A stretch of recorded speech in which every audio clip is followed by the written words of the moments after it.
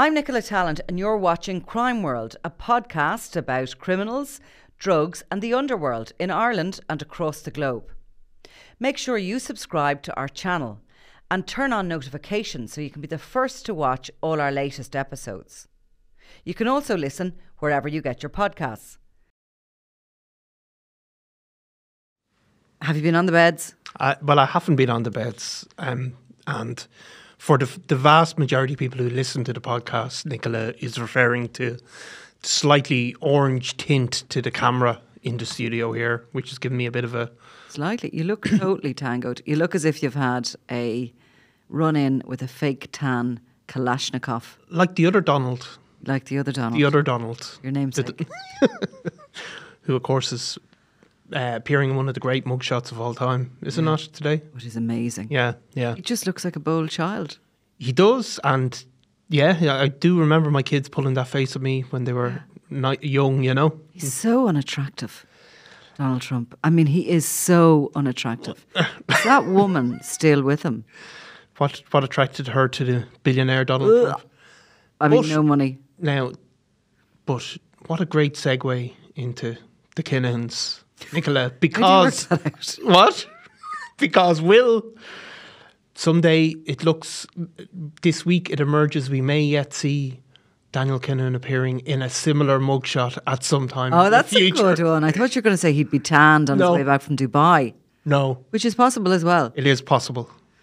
Yeah, I mean, we probably are going to see. So, anyway, the reason for us talking about the Kinahans today is for something that we've known about this for some time. And we were under the impression that it was important not to break this. Yeah. The fact that there was a file being prepared and was sent to the Director of Public Prosecutions in relation to the three Kinahans. I have alluded to the fact that I believed that Daniel Kinahan would be on his way back to Ireland, that we didn't know where the other two were going.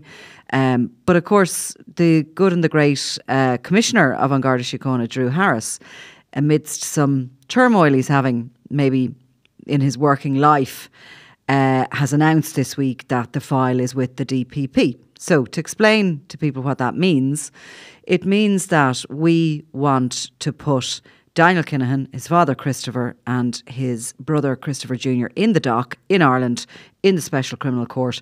They'll more than likely go on trial together if those charges are accepted by the Director of Public Prosecution. My understanding is that all three are wanted for directing a criminal organisation.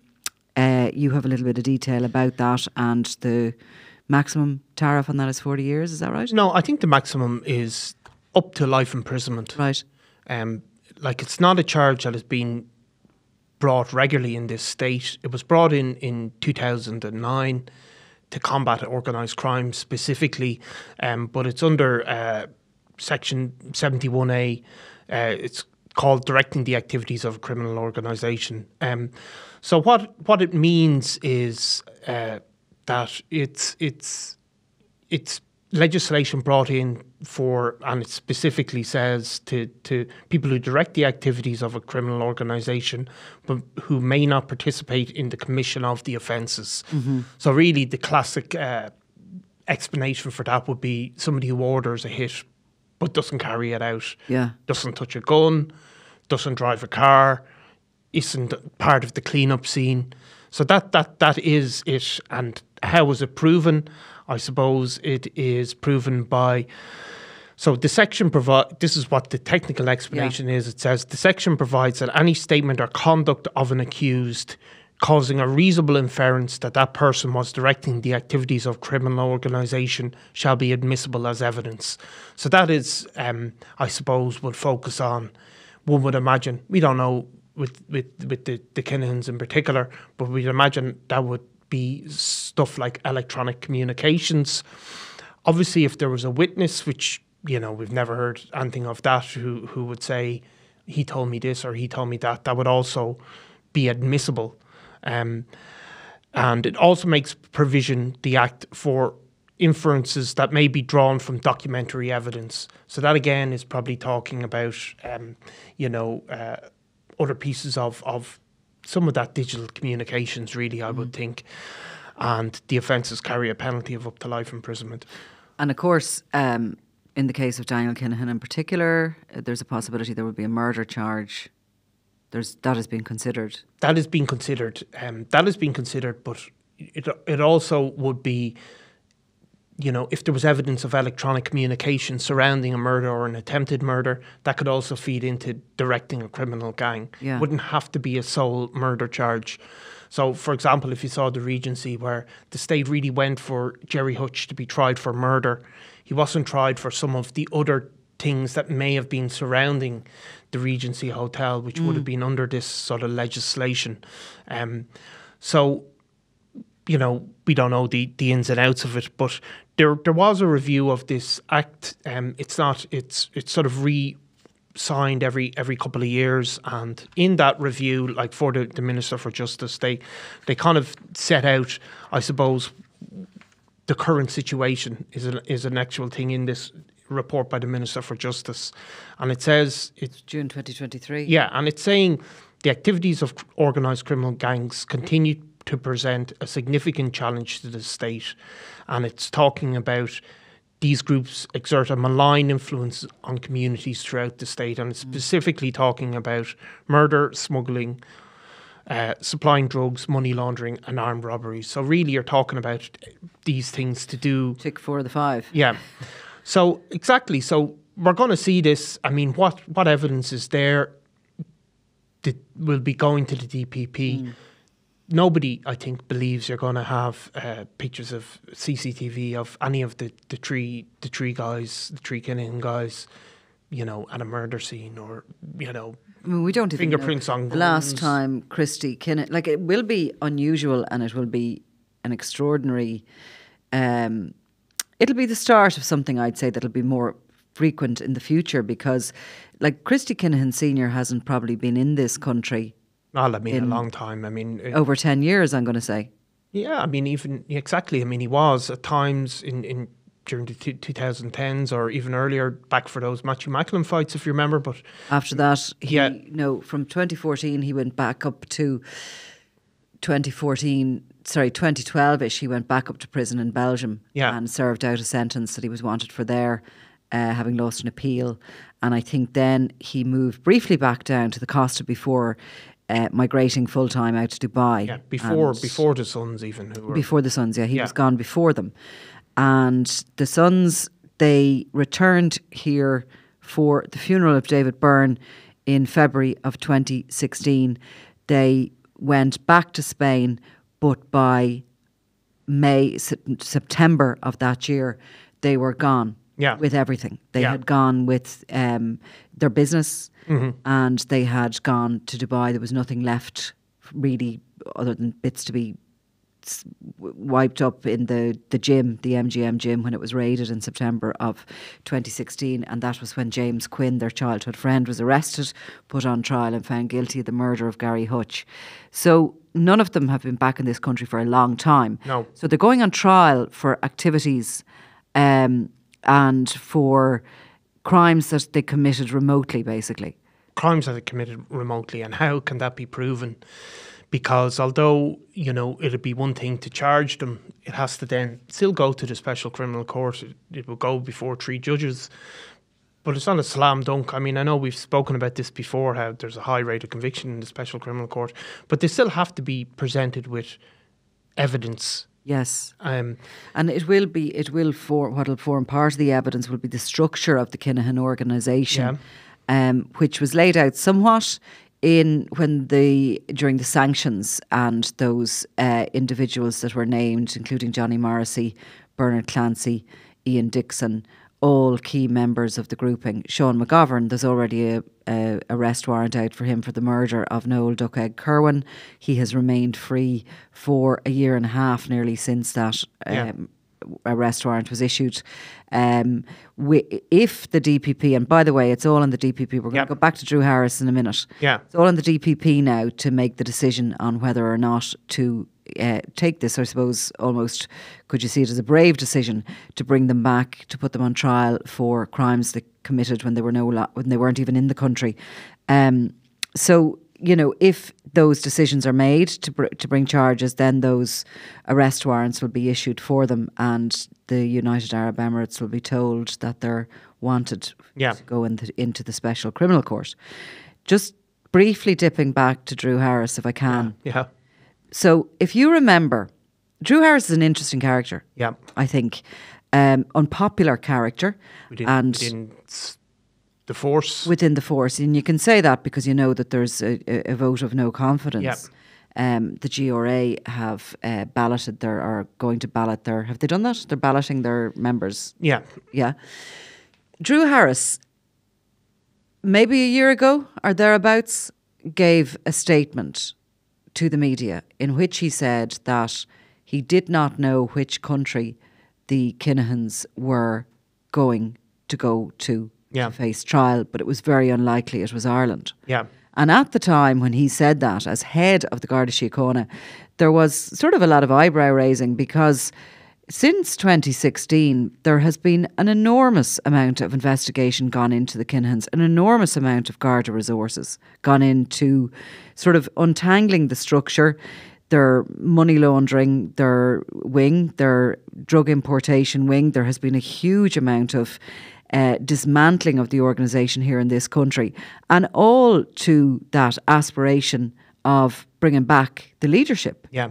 So when Drew Harris said that, if I had it to hand now, I should have actually brought it to hand to see when it was that he said that. I mean, he was pretty categorical they weren't coming home to this country. And you would wonder, was he actually aware of the work that had gone on and what was happening within his own force in relation to that? Because, of course, the Garda Síochána is a public body. Yeah. It's funded by taxpayers' money. And, you know, they are accountable for what they're doing. So that's what they have been doing. Yeah.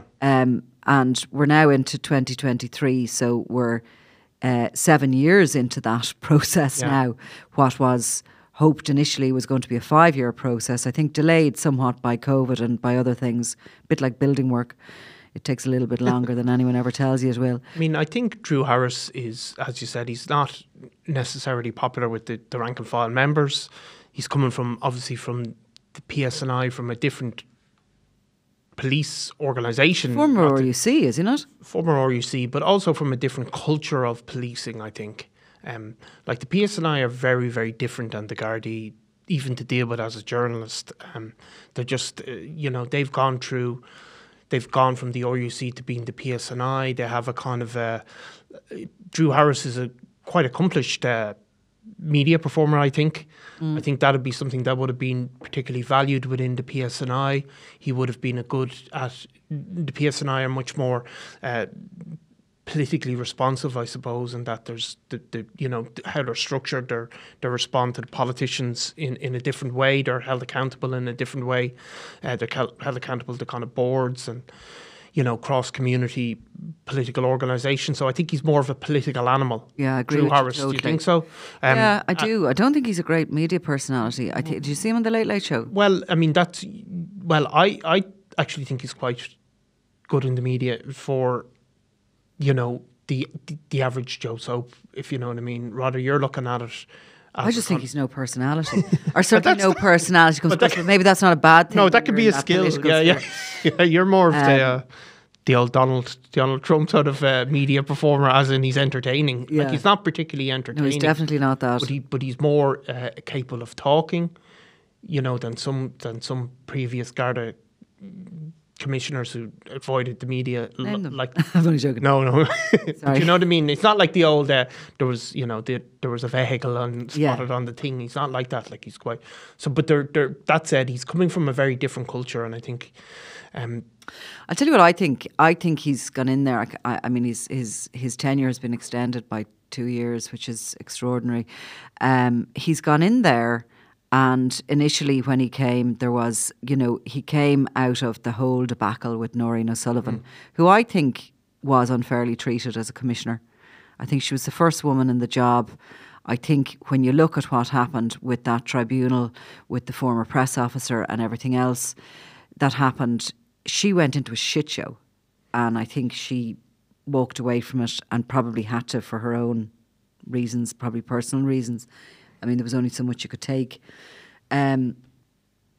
there was areas of the Guards where she wasn't popular, but I think it was one of those organisations that didn't really want change. What organisation does want change? If it happens in here, we don't really like it. Sometimes it's for the better. Yeah. And, you know, you eventually get used to it, but nobody really wants change. But I think he was brought in, and I think a really valid question that I'm still often asked is, what the hell did the RUC know?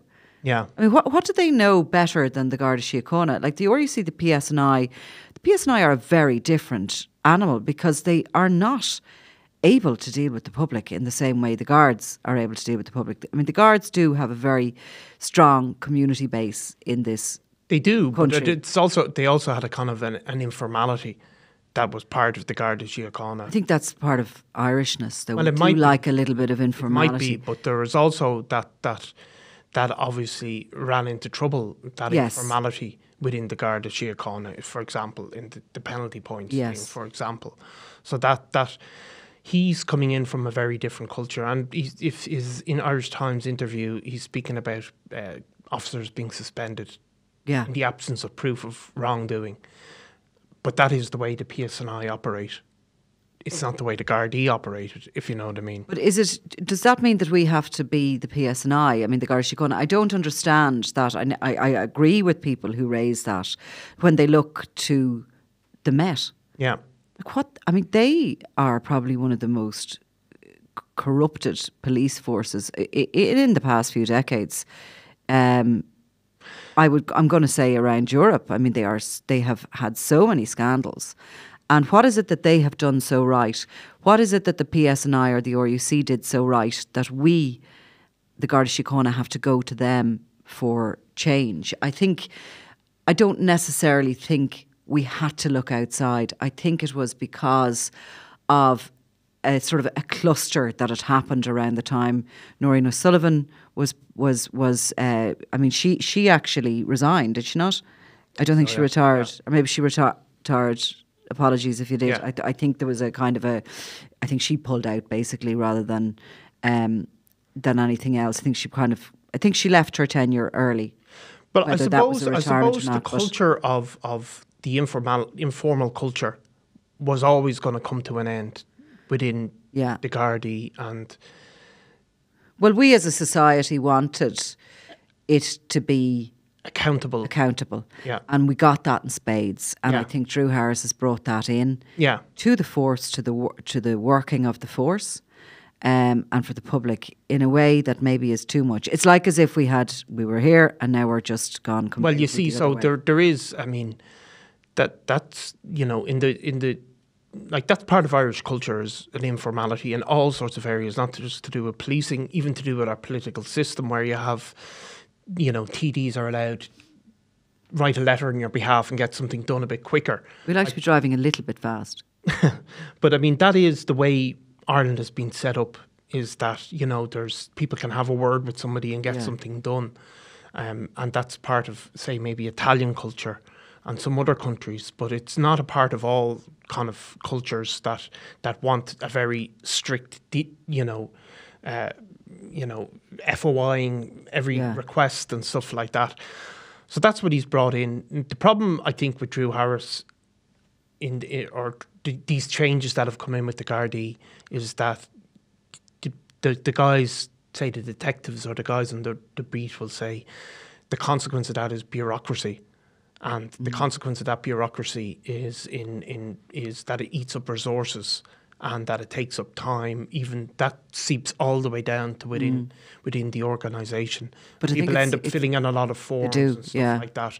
Now, whether that's like An avoidance maybe in a way to go to certain crimes because they know the headache they're going to have, of the amount of forms they have to, of the amount of people that are looking over their shoulder. There's That what's said, though, come that in said, is Nicola, this though, you have to- almost lack go on. of trust. I think there's a feeling within the force that there's a lack of trust, that they are not being trusted to do the job that they're employed to do.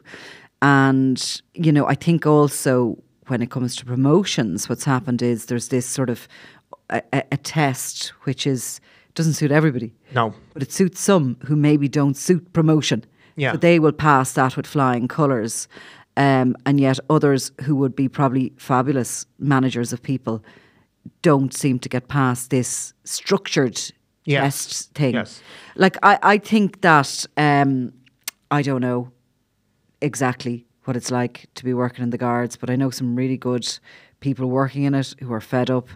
All organisations, people get fed up every now and then. But look, it's not just me and a couple of cronies of mine that are saying it. No. He is facing a vote of no confidence, which is a measure of how unpopular the guy is and how unpopular what he's brought in is.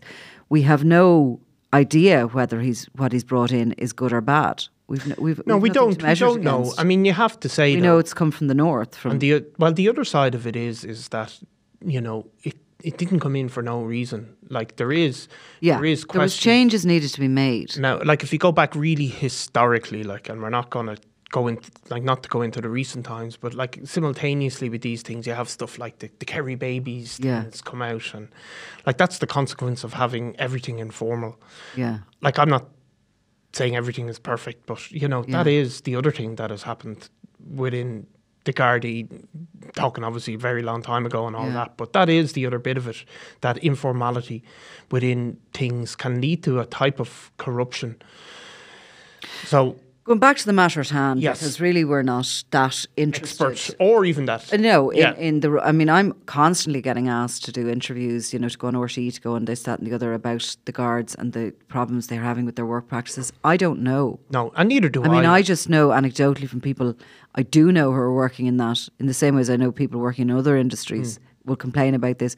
I really don't understand the problem with the rosters and all the rest of it. So for someone else to discuss, and we're kind of going down a rabbit hole with it. But the reason I brought it up was because Drew Harris said some years ago that there was no way basically the Kinahans were coming back here, that it would be interesting to see where they went if they went to. And to me, that's somebody who doesn't understand the nuts and bolts of the crime bit of An Garda Síochána. He may understand the kind of the, will we call it the HR of how to run things, how to get papers signed.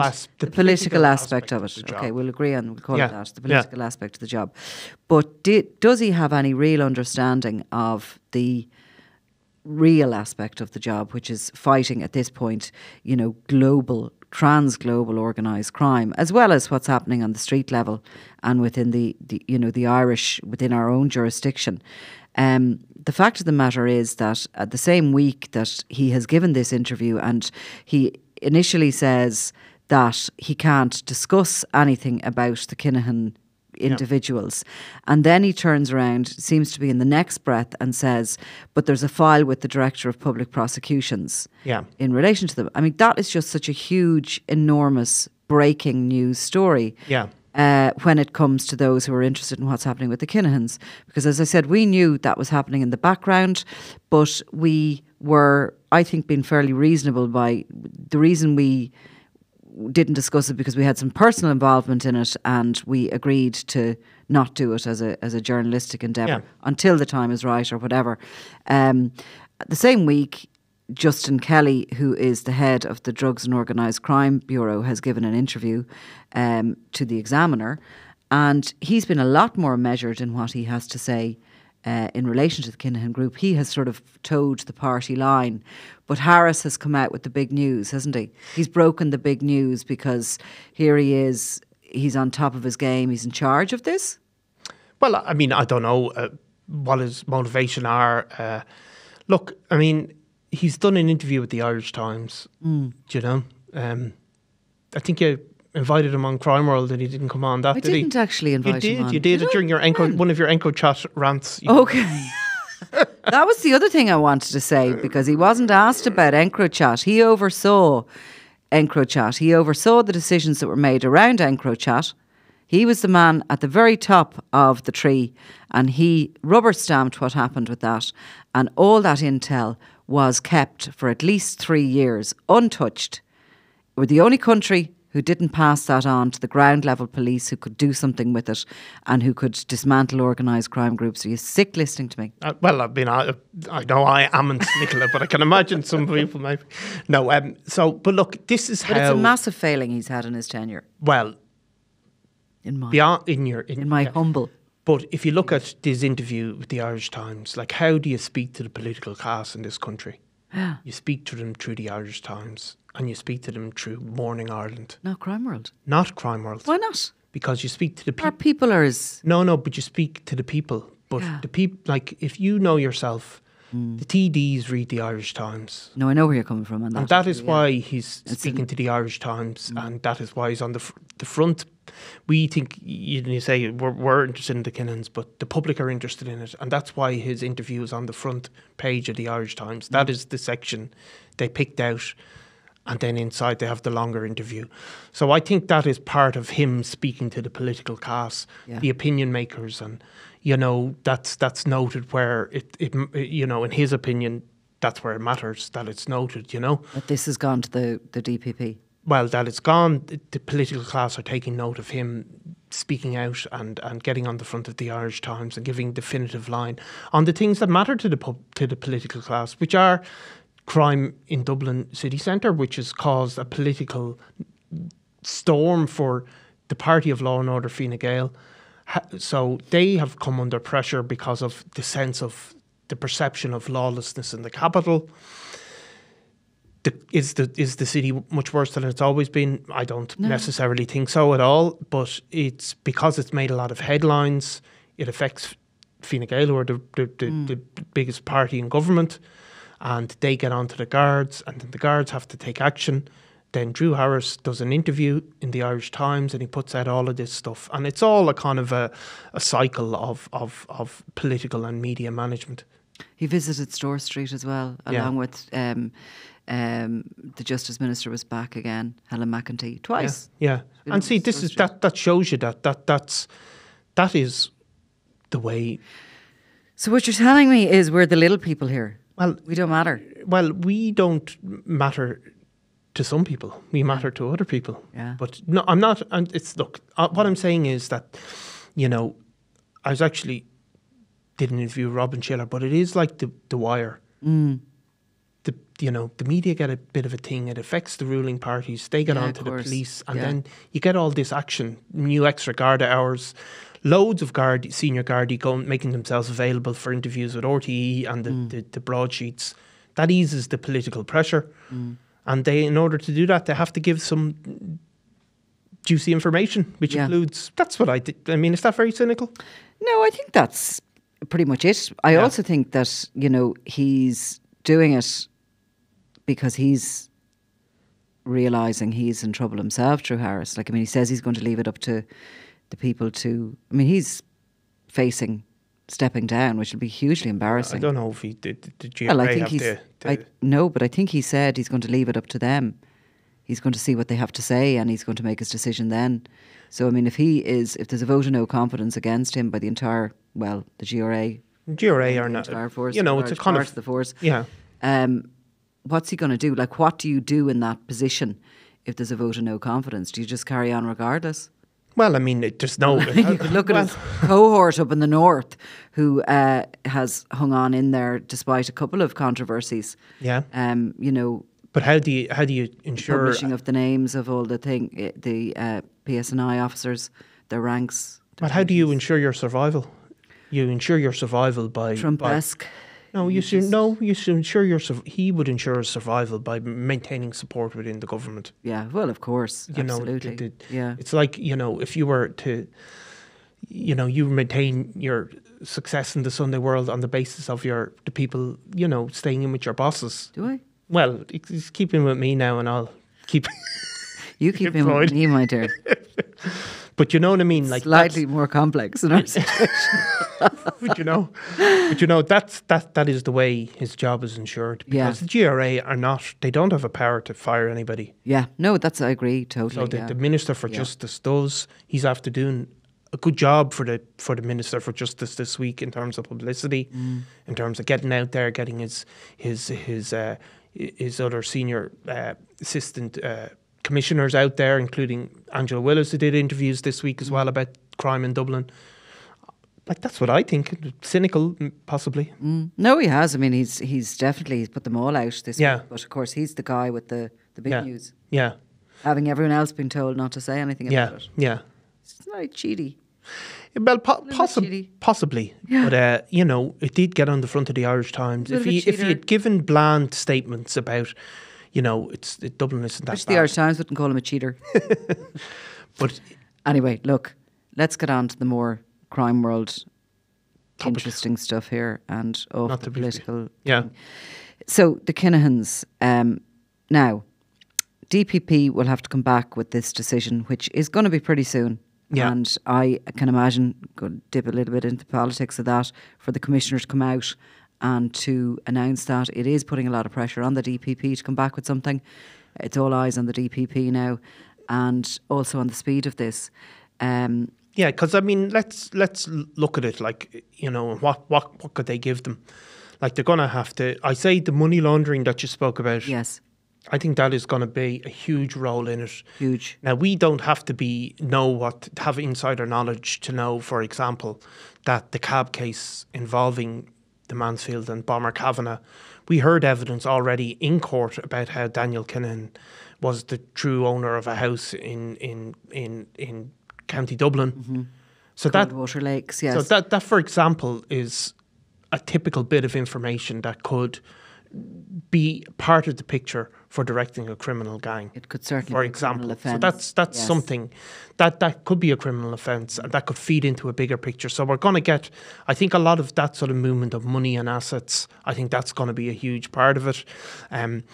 The electronic communications is a mystery. Well, it is and it isn't. I mean, we've had little bits of that Yeah. over the period of time, and some of the kind of more high profile cases, including that around Imre Arakis, Yes. the international hitman who was flown into Ireland by Daniel Kinahan in a mission to kill James Mago Gately. Around the same time that Kinahan was getting married, of course, this was on his on his mind as he was planning all the celebrations in the Burj Al Arab.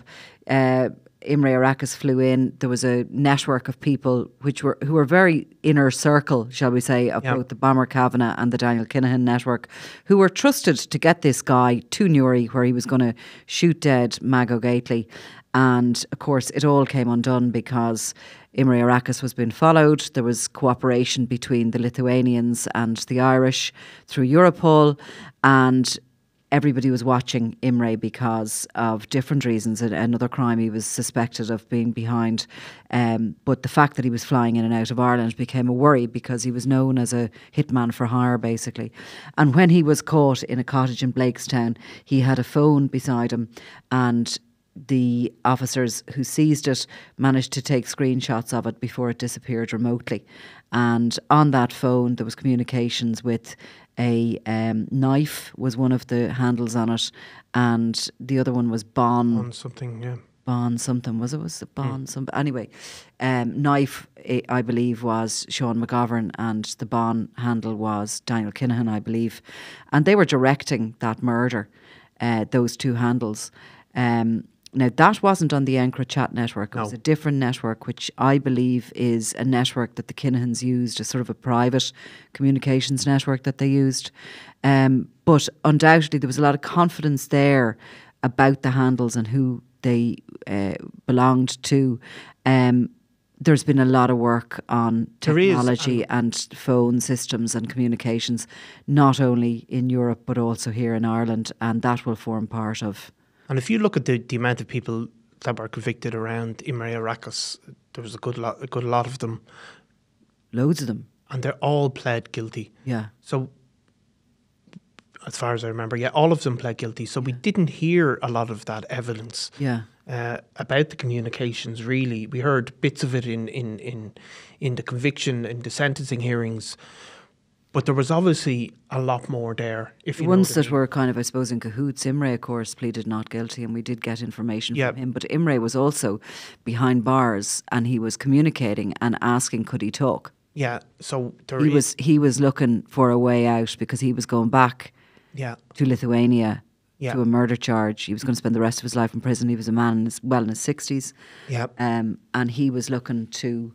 He certainly was looking to do a deal. He was looking to talk.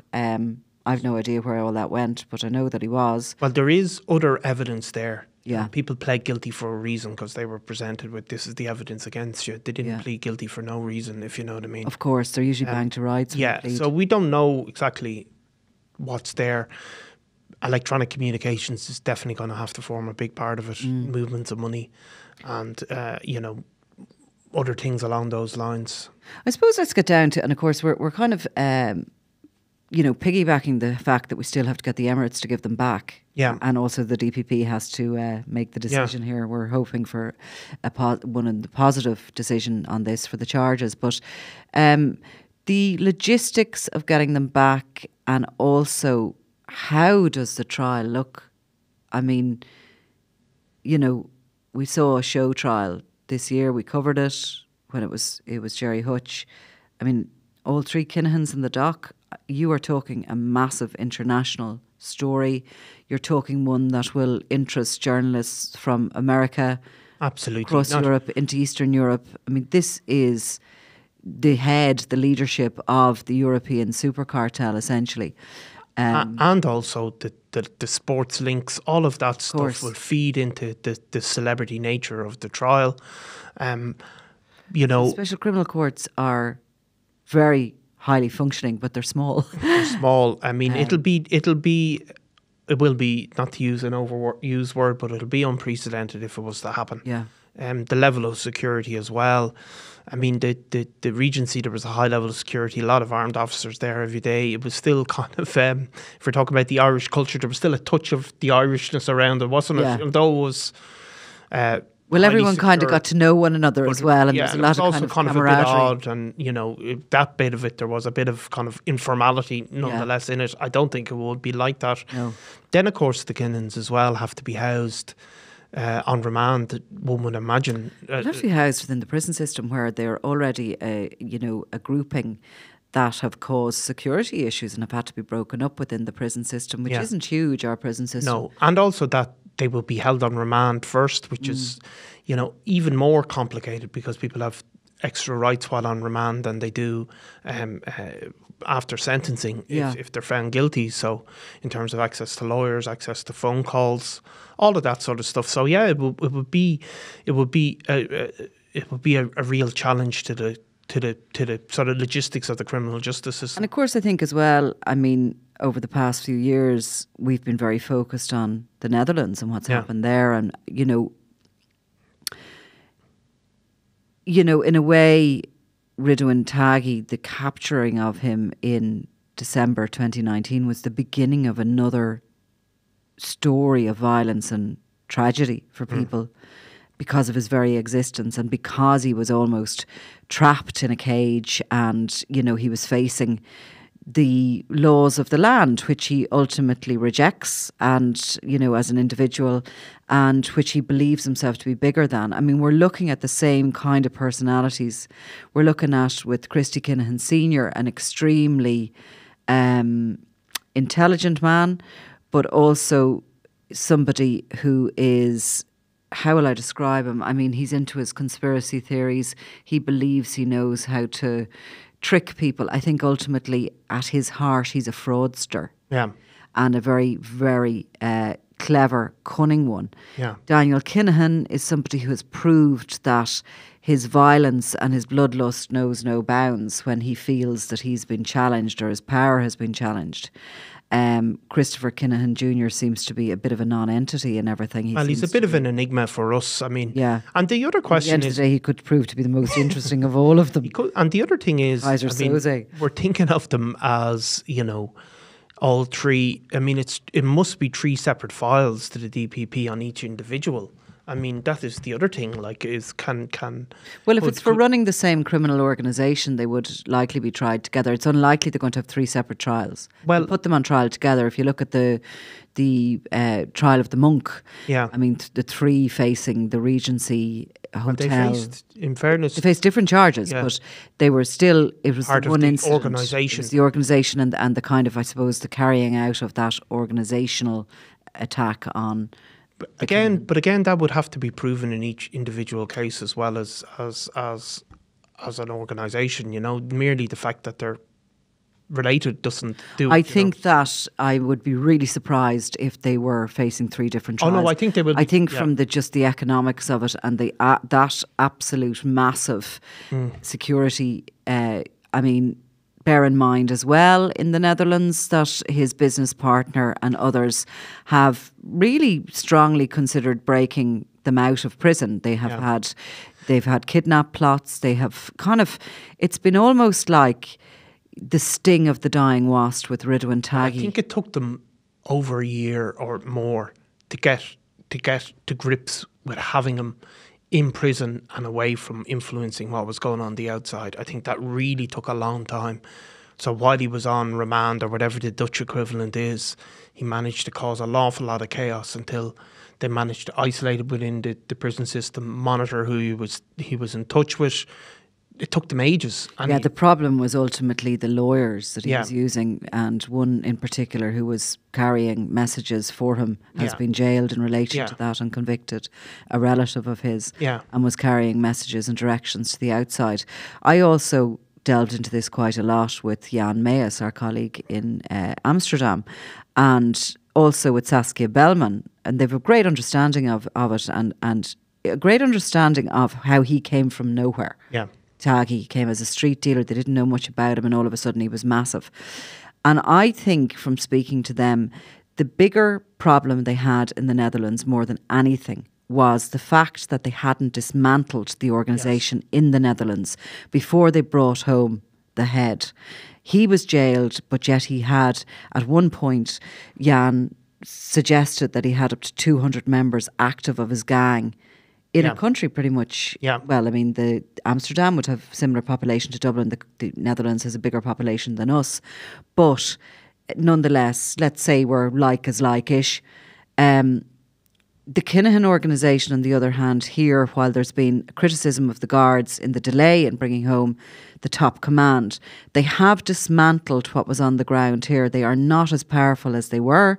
They will always be able to, with their money, their wealth, their influence, be able to call upon people to do things for them. But they don't have that same power base that they had when this all began in 2016. And I do think the Irish Prison Service have probably great experience. I'm sure the Dutch have experience as well, but they have seemed to have, in recent years, for example, with the Dundons, they've learned how to isolate them within the system, stop them getting power from behind bars. They just seem to have sort of nailed that down.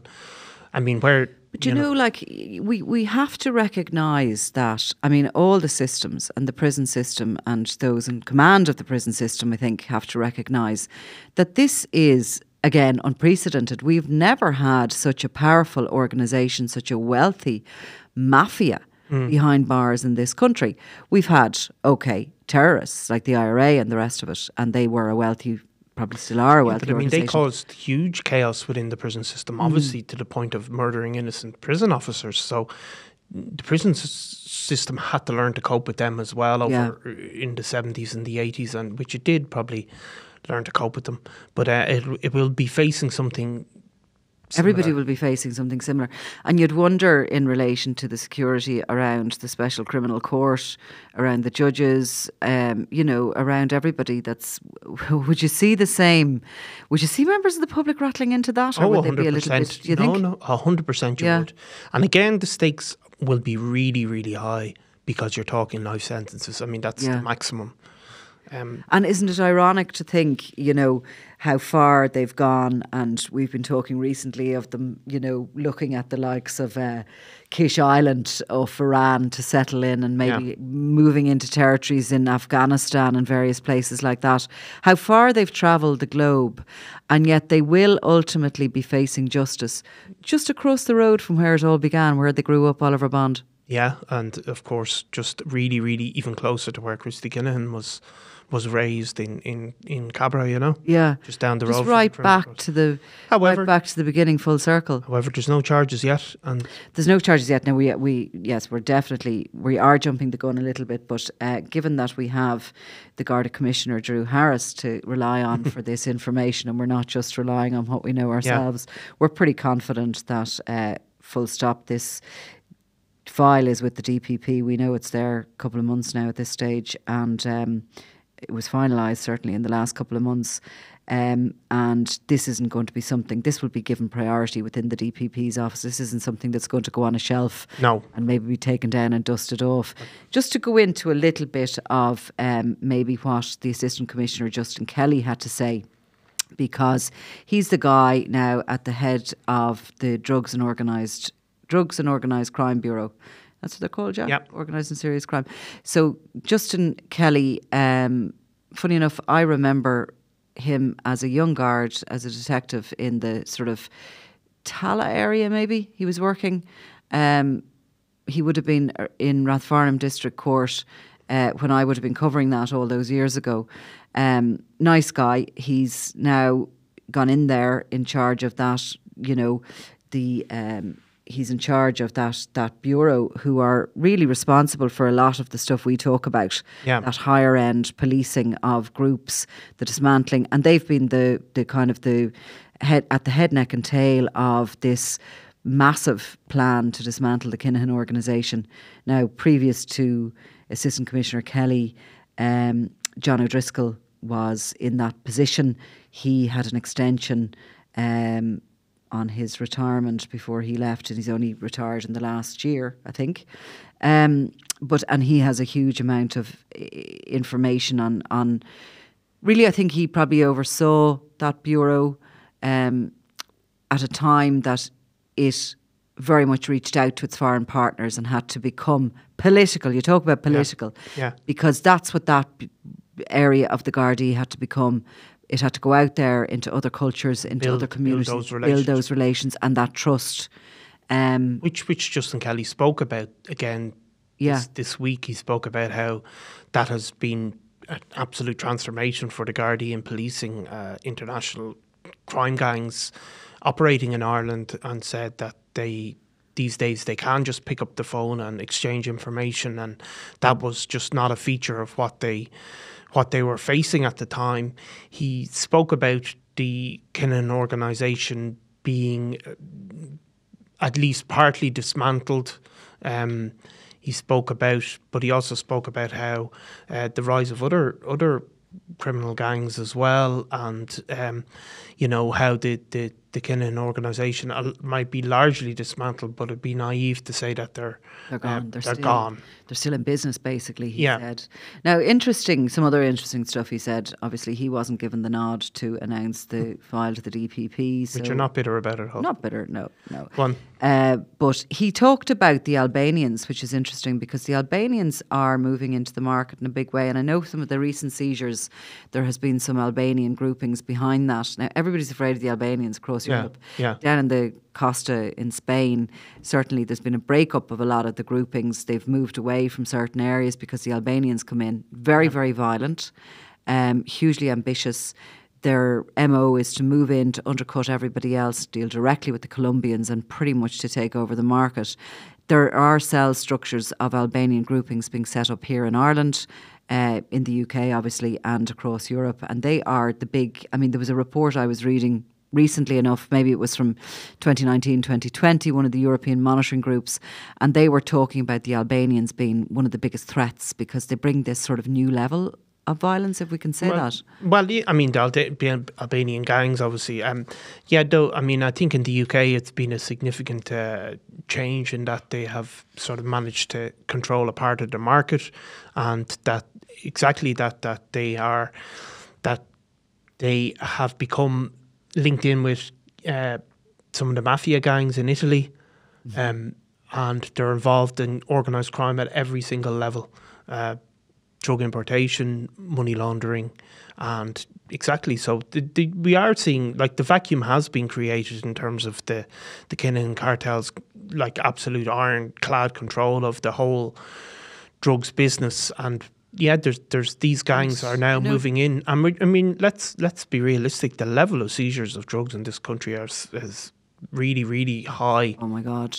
And did you see what was seized in Spain this week? I think was it a record of all time? A record of all time, something like almost 9,000 tonnes or something like this. The last record was 8,500 or something in 2018. This is like unbelievable amount of cocaine. Yeah. And Assistant Commissioner Kelly speaks about this insatiable appetite we have for cocaine in Ireland. Yeah. And about the South American cartels sitting on huge stockpiles of the drug.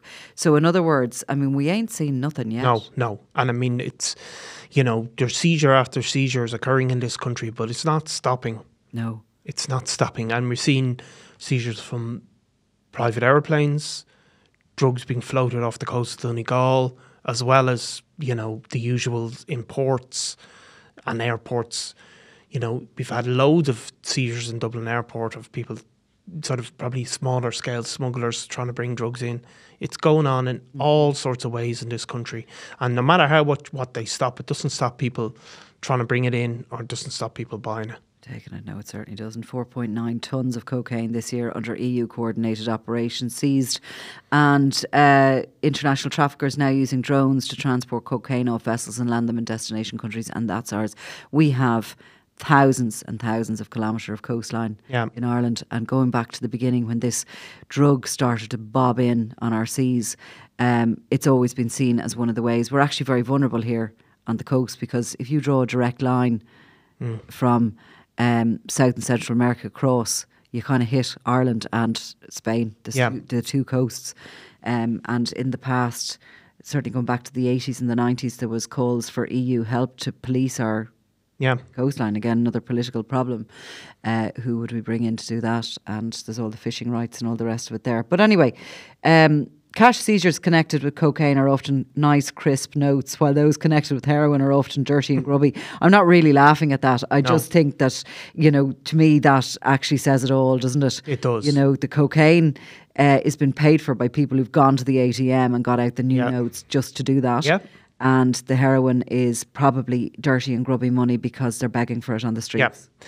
And I mean, interestingly, actually, Justin Kelly addressed, he addressed the idea of decriminalisation of drugs, which is the big debate around criminal justice really in this country and maybe in other countries as well. But whether, the drugs problem, which everybody accepts we have, which everybody accepts we're not solving with what we're doing, the debate about, decriminalising, making personal, use of personal possession of drugs, not a criminal offence.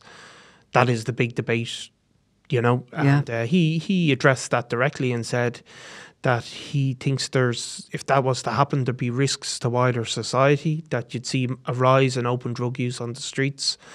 So that was I thought that was an interesting. This was the Portuguese model of decriminalising the use of drugs. The use of personal drug use. All drugs. Well, I'm not actually sure. Or just cannabis. Sorry, no, I don't. I think it's not just cannabis. It's where personal possession. If you're caught with drugs that are for your own personal use, which is obviously of a certain amount, that rather than being treated as a criminal offence, that it's treated as a health issue, and that you would be then given access to health services. If they were in place. Well, this is the other thing. Never work here because we just don't have enough. But this is it. I mean, and this is, it's hard to argue that if you go out in Talbot Street where we work, that you see people there, that those people should be constantly hit with charge after charge if they're caught with a bit of some drugs, when clearly they need help, medical help. Yeah. And that is the debate of decriminalisation.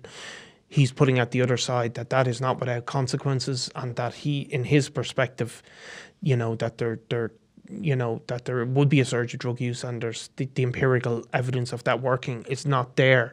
Now, there's obviously very, very strong advocates who have a completely different perspective, and that's another debate that's going through. There's a commission on drug use that's going on. Yeah. So, look, it's interesting times, is it? It is. I mean, look, what are we going to do if the Kinahans come back here, all three?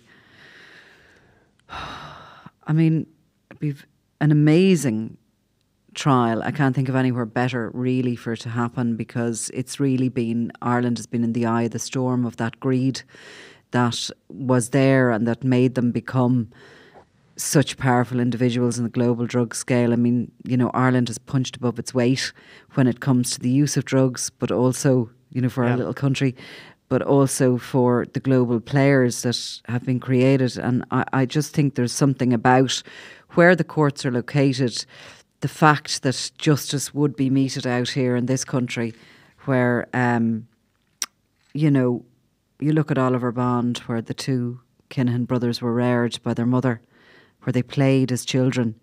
And would they let their kids grow up there? Well, I mean, I suppose they didn't is the answer. But they didn't. But, how would they feel if they hadn't have had this road, this route provided, I suppose, ultimately and firstly by their father into this sort of gilded world that they lived in? How would they feel about if they'd stayed put, tried to make an honest living and rear their children? How would they feel about them walking past crack dealers every morning on the way to school? I mean, I don't know. I mean, look, it really is. Yeah, I don't know. I mean, it's an amazing story, as I said before. And if you look at Christy Kinahan, who grew up in Cabra, which is really 15-minute walk from the CCJ. Yeah. He's also, he went to school in O'Connell's, where we've had, a couple of Taoiseach went to school as well, didn't they? He had choices. Well, he went to O'Connell's, I mean, I didn't. Now I'm going to base my thing on memory, but didn't Gareth Fitzgerald go there? Or a couple of Taoiseach went there into that school. Probably, yeah. And people in my own family went there. What? Don't know anything about the north But, I mean, that is, and yeah. I know certainly one of the Chief Justices went there, as far as I know, as well. Jim Sheridan went there, Produced many famous people, including Christy Kinahan. It did. It was one of the most famous Christian Brothers schools in the city. So it's, there's Jim Sheridan probably would be a few years older than him, the famous film director. So it just shows you, like, there's paths, all sorts of paths. Well, he certainly had choices. There's no doubt about it. Both his parents worked. He was supported. He was the only boy in a household. He was adored, loved. Yeah. He was academic. He was and other members of his family really excelled in various areas rather than get into their lives in particular. But so it's just it's undoubtedly there's he had that, and he did make choices. His sons grew up in the eye of that drug storm in the 80s. Yeah, in the 90s. Their own mother, a cleaning lady. And of course, who knew her would say that she helped some of the heroin addicts and all the rest of it around there, but they were lured with the money, the greed, that wealth drew them, and obviously, personality as well. Yeah. But they left behind their neighbourhood and I don't know how I'd feel if I went back to where I grew up as a child and it was like that, and I had said something that I had, been part of that I had made it like that decisions I'd made had created this toxic environment for children. And maybe people don't view it like that. Maybe even Christy Kinahan Snr views himself as, obviously did by his own speaking in court about being an addict himself, of course, and maybe the sons look at it and say they were already the victims of the consequence of addiction. I think they go with the age-old thing that if they didn't do it, somebody else would. Which there is some truth in that, but I mean that's not to defend everybody, But yeah. So look, but anyway, we'll see. I mean, we could be looking at next year. You're very optimistic, I have to say. There, you're speaking as if it's happened. I think it's happening. The next, I think. The biggest barrier. Right, I think it's happening. I think the biggest barrier, the next one, is going to be the UAE. Can they refuse the handing over of all of them with a significant charges? Sean McGovern to the UAE is nobody. He's a nothing. He's just a lowly member of a big organisation. The Irish are going to be out there looking for the heads of the European super cartel. The heads. I think the fact that they're already formally sanctioned by the American government will make it a lot harder for them not to be handed over. And I think that really must be part of that whole strategy. The fact that they're there, it's public. Yeah. It's repeated every day. I saw some even just articles about Tyson Fury and it always gets thrown in across the world, and I think that would make it very difficult for the UAE. Netflix have managed to ignore that, the whole Kinahan connection. I know. I've been watching little bits of it, and they've managed to do it at home with the Furies around the time of those sanctions, and when, of course, Tyson Fury himself had difficulties getting into the States and hasn't been back since because he's on that list. They've just kind of carried on regardless and ignored that. Well, they're on my shit list too. Okay. Yeah. There's a lot. It's a long list. Listen, it just gets longer every single day. Anyway, right. I'm going to go. So, you're on your holidays formally. Well, supposedly. Yeah. I'll talk to you anyway. I'll be in touch, see what ails you next week. Do you know what I'm going to do? I'm going to go home and I'm going to spray myself with fake tan because I feel so white compared to you. Look what you've done to me. Yeah. Look how orange you are. Well, yeah. You look almost jaundiced. Yeah, definitely. The Donald. Do you think it suits you? Well, I don't know. You like it, do you? Look, it hides my grey hair, put it that way. Yeah. You see, you could actually just slap the fake tan on. Lots of men are using cosmetics and stuff. Did you know that? I did. Yeah. I did. I actually taught my daughter. I've been saying my daughter, she's using fake tan, and it's only last week I discovered, no, that's actually foundation. Oh. And why were you having a go at it? No, I was giving it to her for fake tan. She said, that's foundation. Yeah, get with the programme. Yeah. Okay, look, I'll talk to you next week. Thanks, Nicola.